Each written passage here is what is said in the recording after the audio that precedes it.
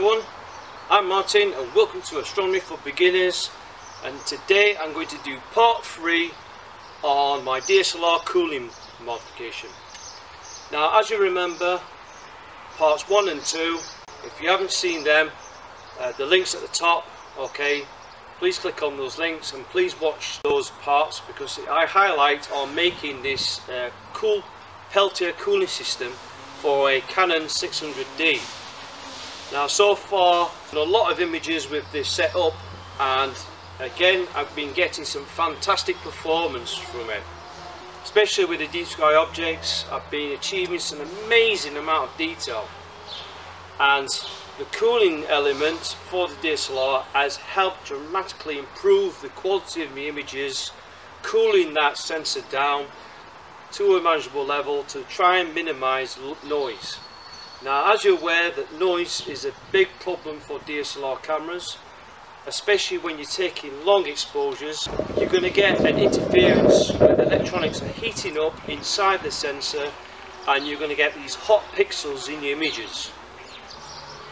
Now, for the past few months I've been getting some awesome images, and as you can see, if we take a closer look on those images,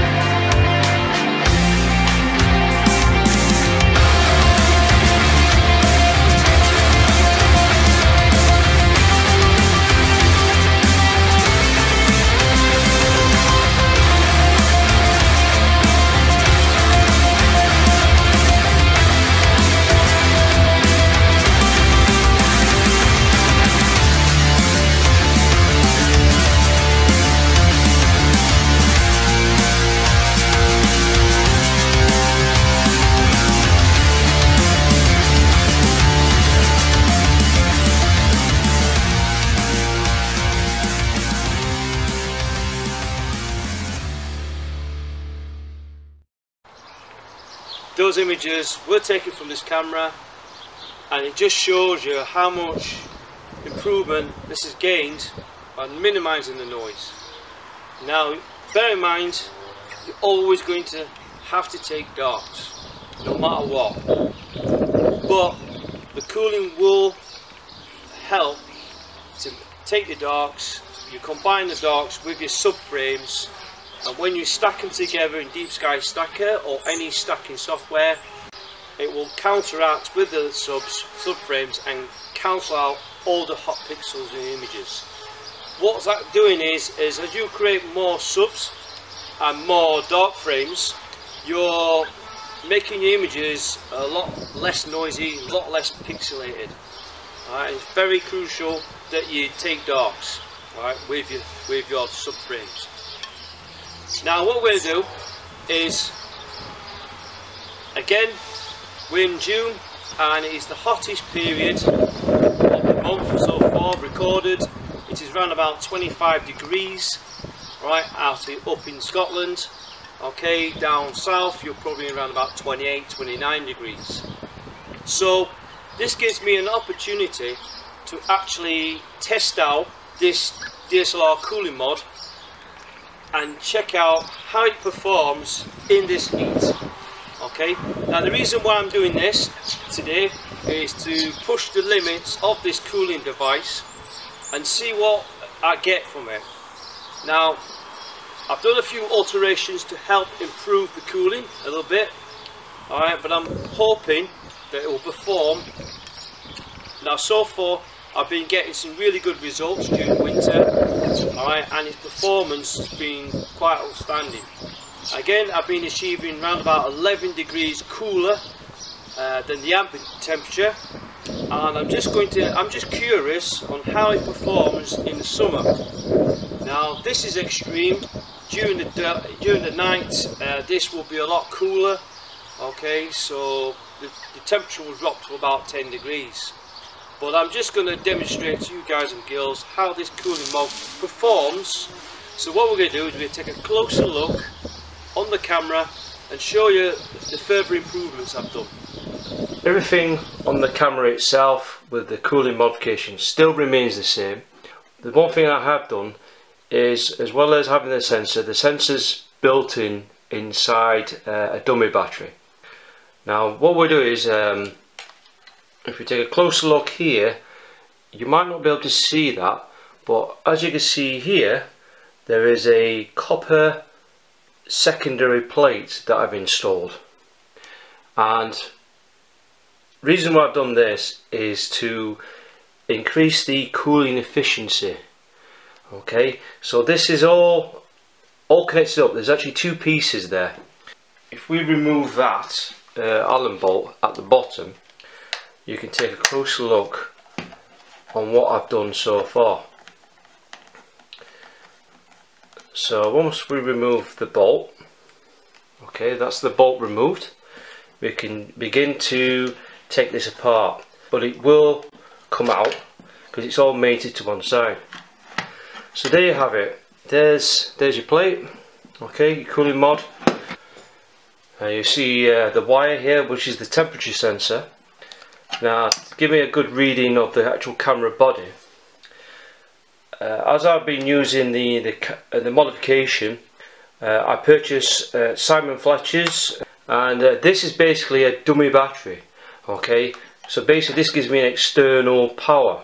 Okay, and the lead is soldered right up to the top to give me the external power. Now, if you're interested in purchasing one of these, if you check out the description below, you'll be able to purchase online and order these cool DSLR PSU modifications.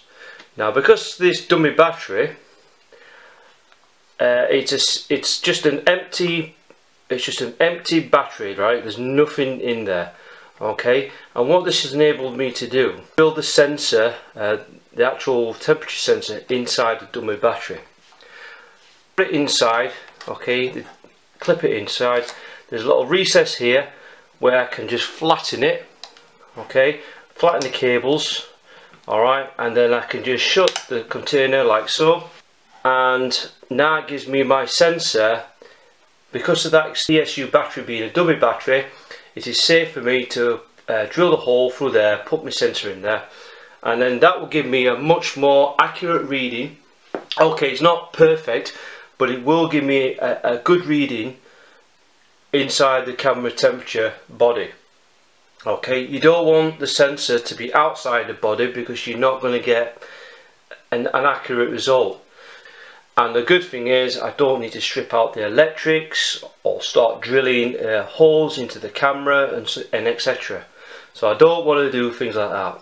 But again, if you're interested in ordering a DSLR modification, the PSU modification, just check out the description below and just order online and contact Simon Fletcher, and they'll give you a good price on these.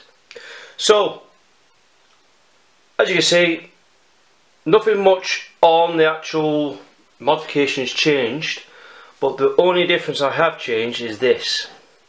Now, as you can see here, this is a 1mm thick copper plate, and all I've done is, as you can see here on the camera itself, this actually clips on the bottom piece, okay, and it enables me to connect both pieces together and clamp it down.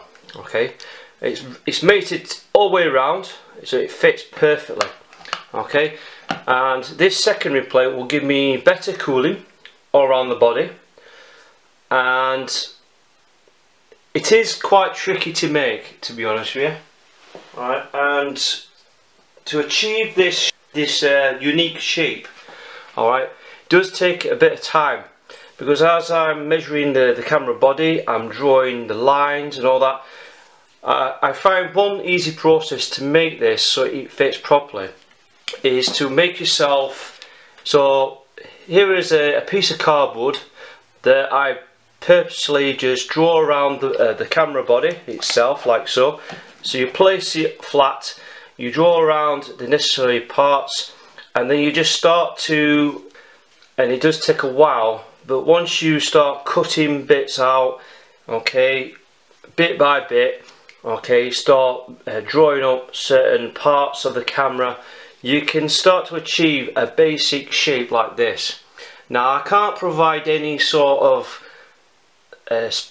sizes and specifications because every camera body is different, so I just basically draw around the bottom, start cutting parts of the template. I have to like reposition it, and if it's not quite right, I'll just recut or redraw certain parts of this template on your jig. Once you've got a basic rough shape, I then began to start cutting more bits. Okay, you do a lot of cutting, all right, so just to get it so it mates inside like so. All right, once you start getting a rough shape, once you've got it there and you're happy, then what I do is with the copper plate, again, the description below, if you want to order this plate, okay, it's you can order it down below. Check the link in the description box. So what I do is with a copper plate is I begin to draw around. So I place this so I place the cardboard on top of the copper plate, okay, like so, and then what you do is once you place the copper plate and the jig, you just draw all the way around to give you a rough shape onto the copper plate.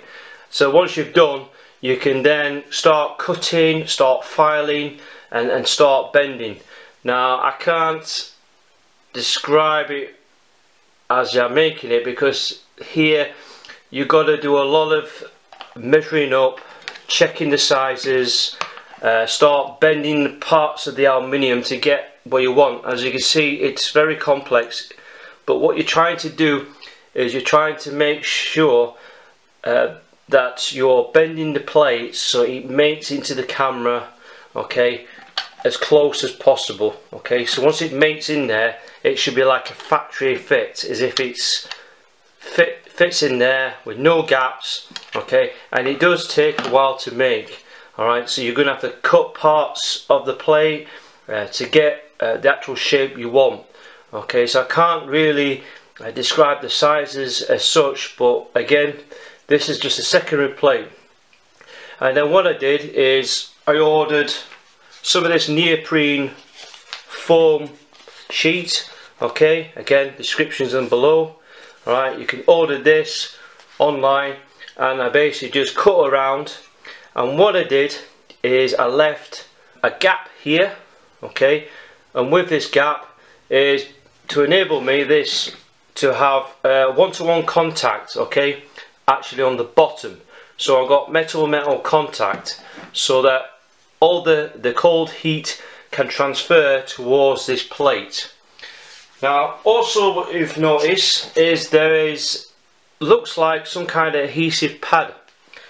Now this is a Heatsink thermal pad, and you can order these from this company here, okay, and with that you get a pack of 5 with that. Okay, and what it does, with these thermal pads, it helps to speed up and give out good transference of the heat, okay, the cold heat that you need across the plate quicker.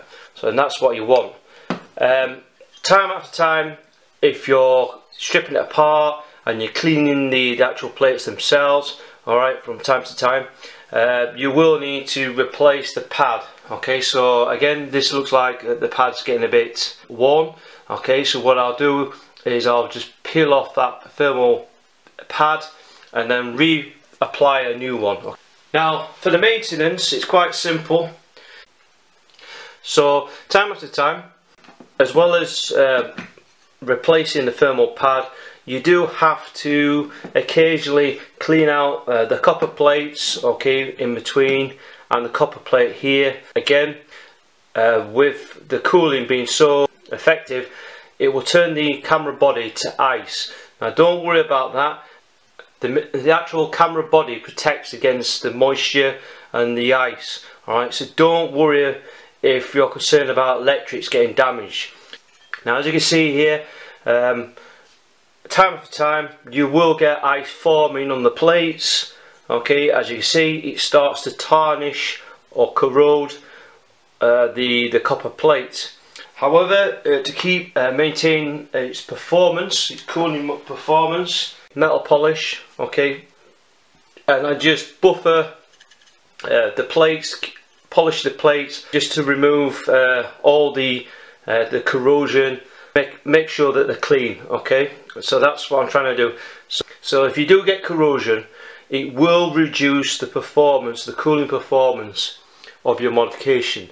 So every 3, maybe 6 months, just occasionally use a bit of metal polish just to polish this up, clean it up. Okay, so all your contacts are clean.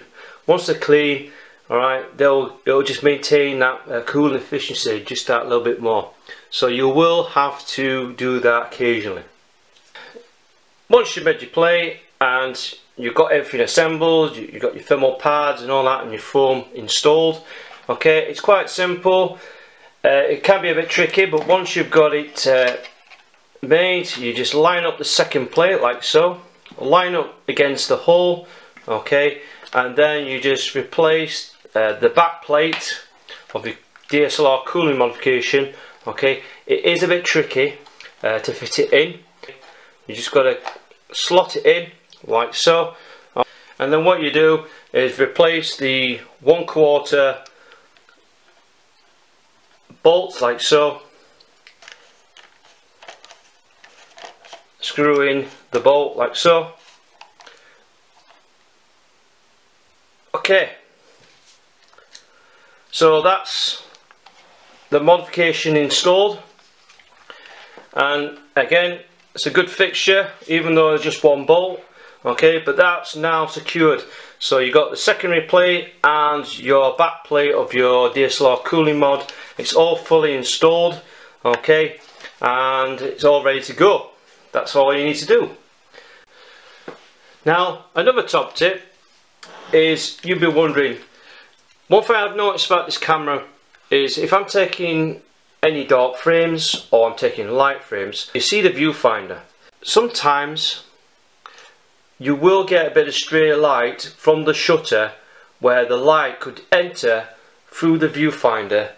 Because there's a reflex mirror inside the camera, you may get internal reflections. So one thing I did notice is, if you check out your standard Canon strap, okay, on the ends here you get this part here, and what I found is if you take this part here, this rubber part from your strap, I've noticed that this acts like a viewfinder cover.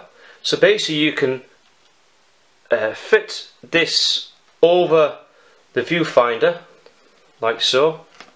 Okay, so it slots in there, it goes one way, and what that does, it blocks out the viewfinder. So what that does now, that'll prevent any stray light from entering the camera. So when you're taking subframes or dark frames, you're not going to get any stray light. So I found that a very handy feature. I didn't know what that was. So again, that's another great tip to think about. So once you finish using your camera, alright, for imaging, you will get moisture, you will get ice formed around the body, around the plate. Okay, now because where this modification is designed, this is watertight, I'm not going to risk getting water inside the electrical box. Okay, I made it in such a certain way, it's a sealed unit. Okay, so everything's all sealed and I don't need to worry about getting water into the modification. You will get ice around the plate, you will get ice around the body, and again once you take it inside into a warm room, the ice will just turn into water and you can see it being soaked all the way around. But I've had this camera for 6-7 months now, and there is a certain procedure that I always carry out first, and what that is as soon as I bring this camera inside, first thing I would do is switch off all the electrics. Okay, switch it off. I would dry it out with a dry cloth first. So I just dry it out first, like so. Again, I make sure that my T-rings or my dust covers are in place. Okay, making sure that no water will get inside the camera. Alright, so I make sure everything's all sealed up. Alright, so I don't need to risk getting any water into the sensor. And then what I do is get yourself one of these, a lunch box, alright, with a sealable lid. Okay, alright, got a sealable lid inside like that. And then what I do is I put a bit of kitchen roll at the bottom, alright, bit of absorbent kitchen roll. Okay, and then what I do, I've got a little container. Inside here is some desiccant beads. Now if you check the description below, you can order these from Barter. Okay, these are desiccant beads, and what they do is they're like orange. They're like orange beads, and they turn green once they are fully depleted. And what these desiccant beads do is they will draw out all the moisture. Okay, so what you're going to place this in the corner like so, and with your camera being dried, okay, now you will get some moisture on the camera. Okay, and what you do is you place it at the bottom with the kitchen roll. Okay, lay it flat, and then you place your desiccant inside there, and then you just seal it up. Okay, and just leave it. Okay, place it somewhere else and leave it overnight for about 12 hours or 24 hours.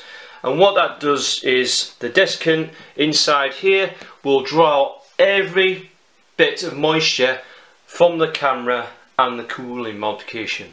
And then ever since I've been using this system, I've not had any problems whatsoever with my camera. Okay, malfunctioning. And again, leave it overnight, let it dry out, and once you're ready to use it again the next day, your camera and your cooling modification will be completely dry. So it's well worth money just getting yourself a sandwich box which you can seal up, place the camera with some Barter desiccant beads, alright, and that will draw out all the moisture in the electrics and the camera and the cooling mod. Okay, very simple to do.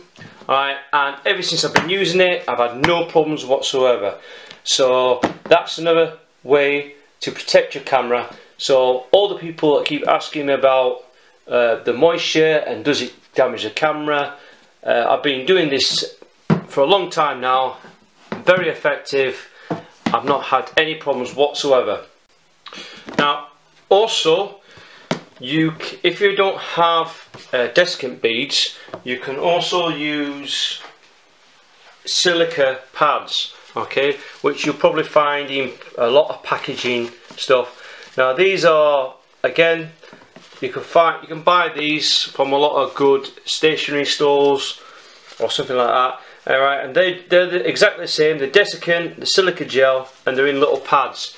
Now you can put a few packs of these in at the bottom, right, and that will do the same effect.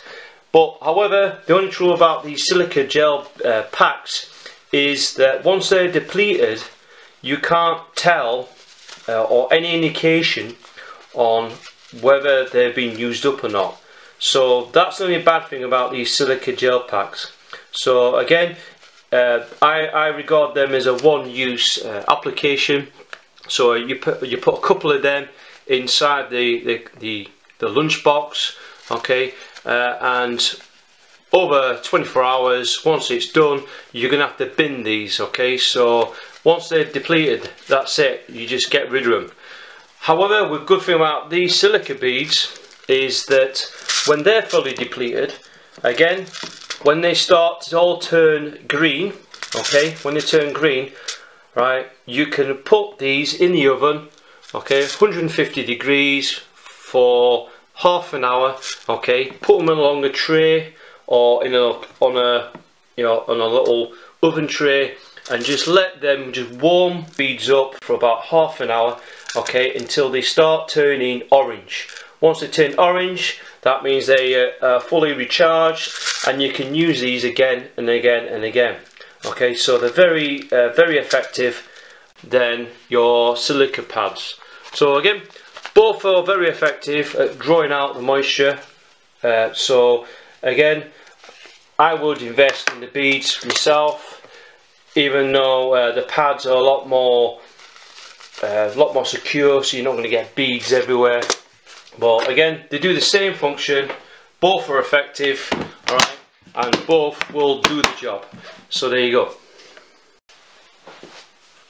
Now I've tested the camera, okay, during the winter, and if you check the pictures that I've done, I basically was testing the camera out at different intervals, alright, and I'm actually quite impressed on what I've achieved so far with the camera. So what we're going to do is we're going to take a closer look at the images.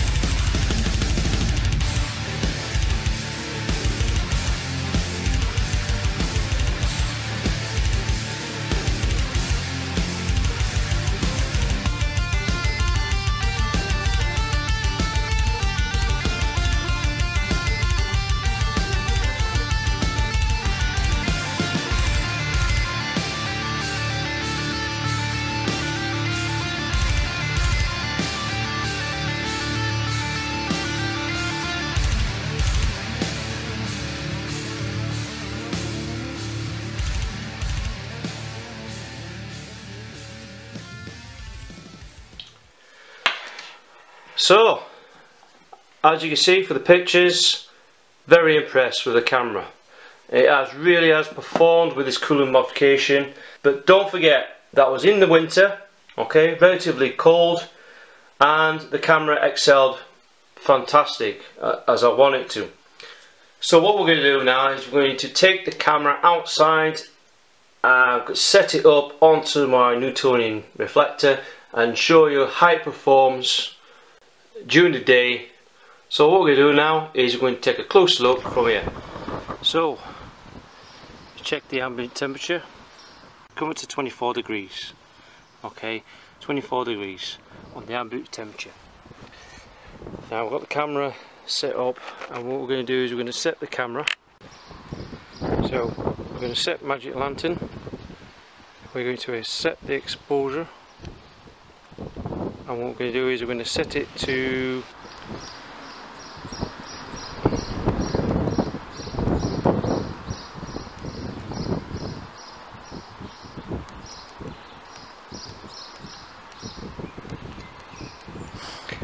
we set it to 10 minutes exposure, okay, and then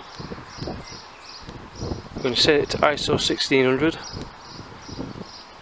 and then that'll be the settings. So now what we're going to do is we're testing it out, Now these are dark frames, so I've got dust cap covered up. Okay, so we're going to take dark frames. So that's the camera set, ready to go.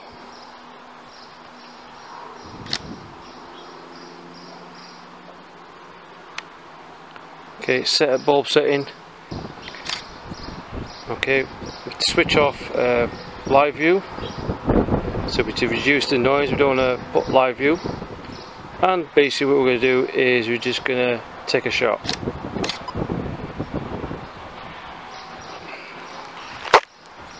And what will happen now is it will now begin to take a dark frame now. Okay, and let that just tick over. Don't forget there's no cooling now. So now we're coming up to 10 minutes and the cooling switch still switched off. Okay, we're able to see the dark frame and see how good it is. Now as you can see, loads of noise there. So now what we're going to do, we're just taking now our 10 minute exposure. And the ambient temperature is still 24 degrees. So now we're going to switch on the cooling on the power.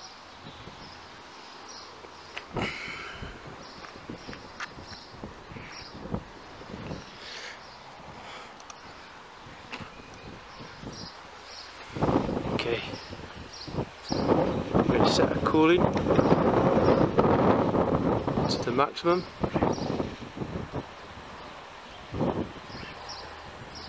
Okay, 50 degrees. Okay, it's at 22.1.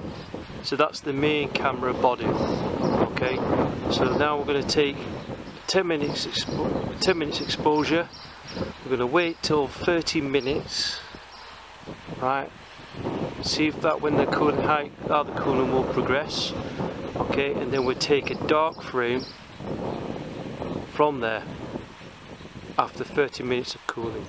So wait 30 minutes till it lowers the temperature down and see what dark frame we will get from that. So the time is 15:27 and we're going to begin our cooling. Right then, it is now half an hour past. It is 16:03 and we're going to check on the camera. Now as you can see, the sun is blurring out. We've got the fan still going. Okay, check the temperature. It's around about 15.9. So it has cooled it, but as you can see there is some condensation on the metal plate, but don't worry, that is normal. Alright, that because of the way the cooler is designed for, it's not going to pour all over the inside of the electronics. Okay, the camera body does actually protect it from the moisture, so you will get some condensation there. Okay, that's completely normal. So around about 16 degrees, it's already cooled it. The ambient temperature is, it's actually risen. It's actually risen to 28 degrees. So yeah, that's actually a marked improvement on the camera body. 16 degrees. So what we're going to do is we're going to take another 10-minute dark shot. So what we're going to do, we're going to switch on the camera, set it as we are, hold the shutter. Okay, and then we'll wait for it to take a 10-minute shot.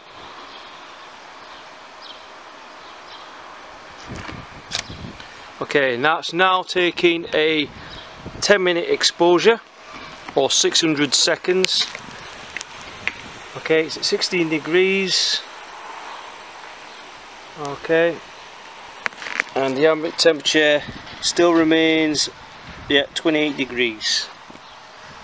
So now we'll take the dark shot of 10 minutes and then we're going to compare the results from a 10-minute exposure without cooling and a 10-minute exposure with cooling, and then we're going to compare the results and then see what you think.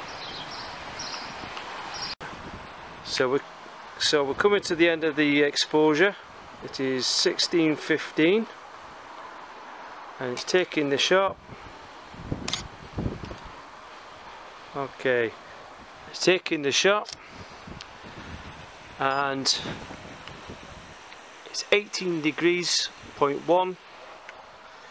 As we go down here, the temperature has gone up just around about 25, 26 degrees, and it's taken the 10-minute exposure. So now what we're going to do is we're going to compare the results between the non-cooled and the cooled and see how this performs. Now this is really pushing the limits on this cooling. Okay, as you can see there's condensation on the plate, but don't worry about that, because where this is designed, this is cooling the camera body and it will help to reduce the noise level. But this is really pushing the extreme because this is during the day. Okay, it's not, it will get cooler at night, so it's going to be better cooling, but we'll see now. So now what we're going to do is we're going to compare the results within our dark frames.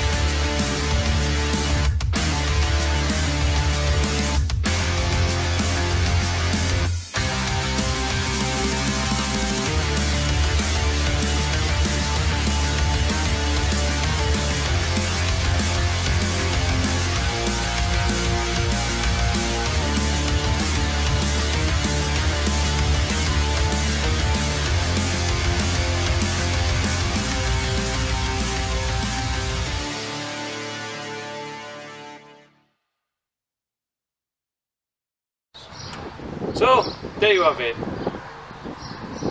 Okay, it's not a massive improvement, but don't forget the DSLR cooling modification has helped and has cooled down the camera. Now again, it's quite hot now. What do you expect? But it does prove one thing: it's worked, and that's the main thing. So the cooling will be a lot more efficient later on tonight, but as the night gets colder, it will be a lot better. It will be a lot more efficient. It's only small games, but it is in peak summer, and what can you expect? But it does work, and that's what you need. Again, if you like watching my videos, please hit the like button. Alright, hit that likes. We're going to see a lot of likes there, and again, look forward to seeing some more videos coming soon. And again, we're also available for Astronomy for Beginners Facebook group. Again, the description's under below. If you want to join that group, just check out the description box and it'll take you to the Facebook group. Again, if you like my videos, please subscribe onto my channel, okay, and you'll get updated to the latest cool things that's going to be out for astronomy. I do a lot of product reviews, hints and tips, and important advice, particularly for beginners amongst you. Okay, hit the subscribe button, and again, look forward to some new video guides coming soon. Again, thanks for watching, and clear skies to you all.